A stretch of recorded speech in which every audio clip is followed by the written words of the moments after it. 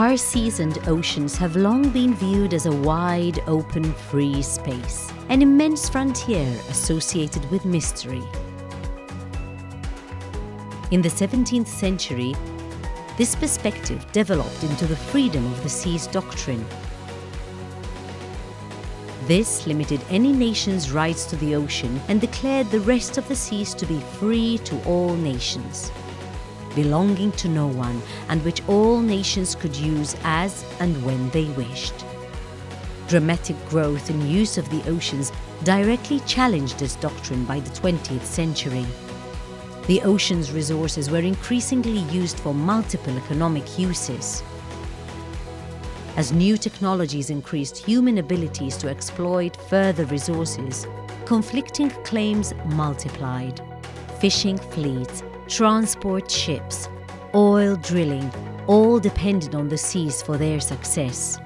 While the oceans were being exploited as never before, concerns started to grow over the impact of all these anthropogenic uses caused.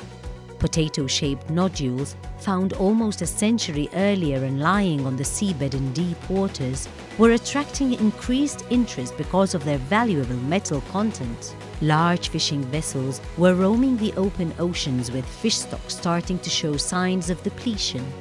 Offshore oil was also gaining a lot of attraction, with nations carving up the continental shelf with its rich oil resources. It was in this climate, in 1967, that Dr. Pardo, Malta's ambassador to the United Nations, called on the nations of the world to recognize their potential devastation of the oceans and the importance of the oceans to world peace. In a memorable speech, Dr. Pardo asked nations to open their eyes to the looming conflict that could devastate the oceans. The same oceans which were the lifeline of men's very survival. He pleaded for an effective international regime over the seabed and the ocean floor beyond a clearly defined national jurisdiction. Pardo held that the problems of ocean space were closely interrelated and had to be considered as a whole.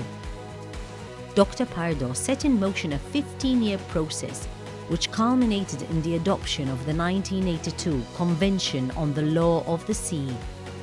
He thus earned the title Father of the Law of the Sea. The Maltese initiative found support particularly with those states that were claiming for the establishment of a new international economic order. In the Maltese proposal, these states saw a unique opportunity to create, for the first time, a new international maritime order that was based on the aspirations and goals of the international economic order. The Maltese initiative led to the convening of the Third United Nations Conference on the Law of the Sea and culminated in the adoption in 1982 of the UN Convention on the Law of the Sea, which has been described as the constitution of the ocean. Malta has always been at the forefront of maritime and marine-related issues.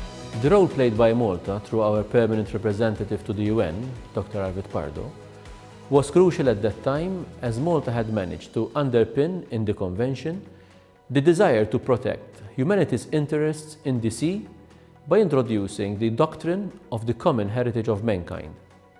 50 years later, Malta has established itself as one of the leading maritime hubs and service centers in the Mediterranean region.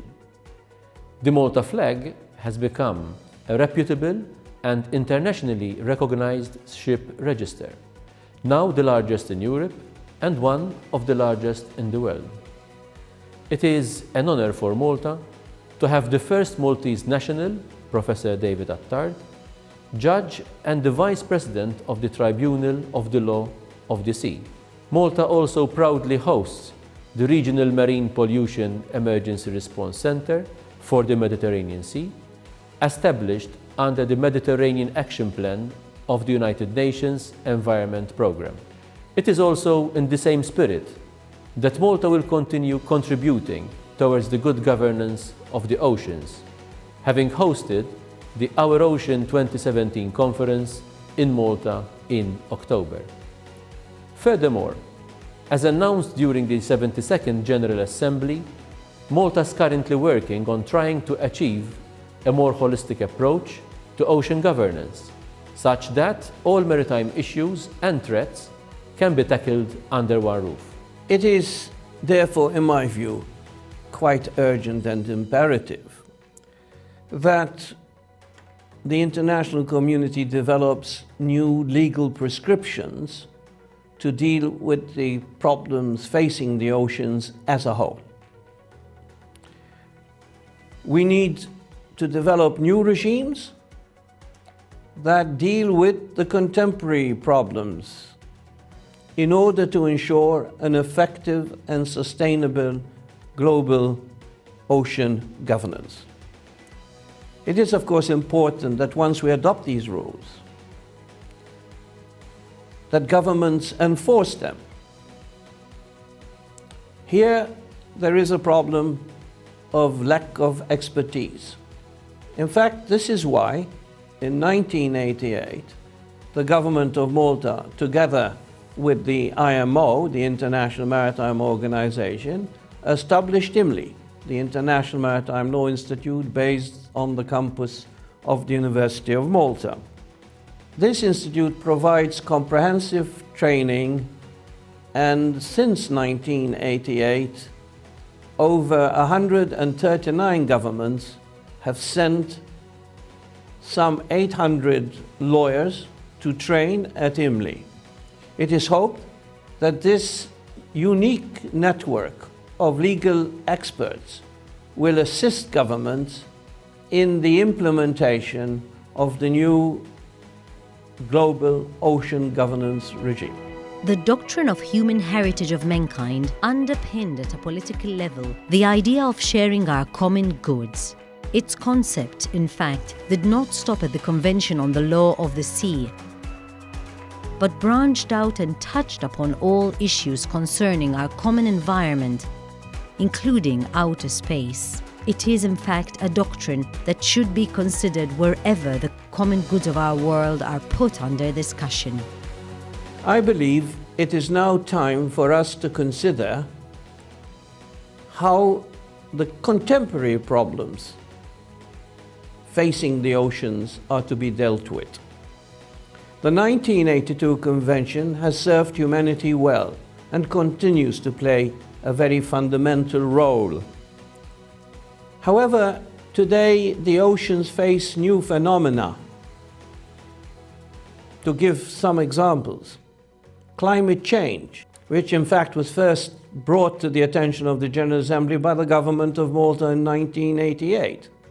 Sea level rise, ocean warming, acidification of the oceans. These are all problems that are threatening the stability of the international legal maritime regime. We also have new human problems, mass migration at sea. And therefore, it seems to me that it is now necessary to address these problems as a whole within the context of the law of the sea. Sea level rise has been the predominant effect of climate change, perhaps being portrayed in studies. However, there are many other effects that climate change will be having on ocean life, particularly, for instance, acidification, which is a reality that we are discovering more and more nowadays, even with the bleaching of corals, as well as the effects, the very negative effects on shellfish. Apart from that, the warming of the oceans will also cause the possible release of methane hydrates, which again generates a higher temperature in the oceans and in the atmosphere. An island state in the center of the Mediterranean, Malta has always been at the forefront of maritime and marine-related issues. Throughout the historical trajectory, Malta has actively contributed to the international efforts towards the conservation and sustainable use of our seas and oceans. The world today is very different to how it was 50 years ago. Much has changed, but at the same time, so much more needs to be done, in particular at global level. One thing is for certain: the world needs a more effective governance regime for the oceans. In this regard, Malta supports efforts for the establishment of an intergovernmental panel on ocean governance, so that a more holistic and comprehensive approach characterizes actions on a multilateral level. In all this, the United Nations remains central, and in the words of Dr. Pardo himself, on the ocean floor, we must not betray our sacred trust, and we must hand in this area unimpaired to our children and our children's children. Let us make it happen.